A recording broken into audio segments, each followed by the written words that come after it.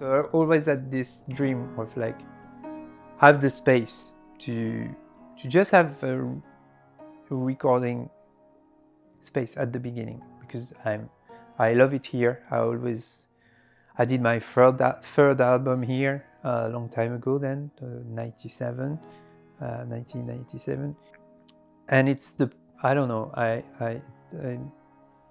it's easy for me to work here, and I'm found my place. So for me it's so important and crazy to be able to have a studio, but I mean a recording studio changed everything in my, like, I am so slow now to work.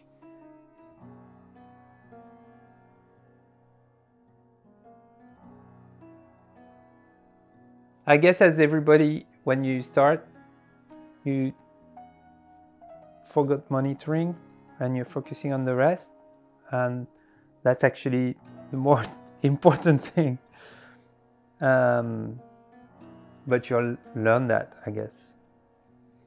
But yeah, like now it's funny because my son like do music as well, and he used to he did record an album here, and he was like working with a friend, and they just like, I said like, just come here just for the monitor instead of doing like mix in another place. There's no problem, but just come here just to monitor the album, because it's so important. And I think, yeah, that changed everything, monitoring, of course.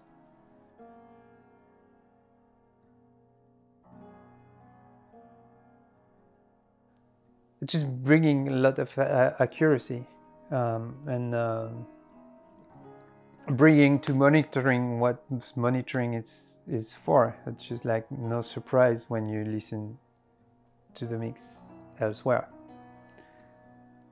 And of course, for instance, downstairs, because like the system is here forever in the Studio A. So because I think the first album we did, like it was like the work was like, we had already, you let me use the Trinnov. So here it's always been there, and we, as Gareth said yesterday, it's true that we never switch it off, because I wanted to have a pure analog like path, but actually that's true that I will never use it. So it's,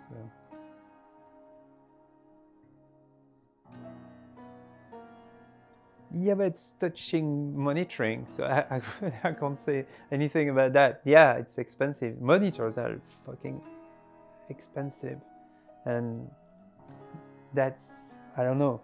I can't comment about that because I don't know if, yeah, of course, but yeah, if not, I would have never buy two system, you know.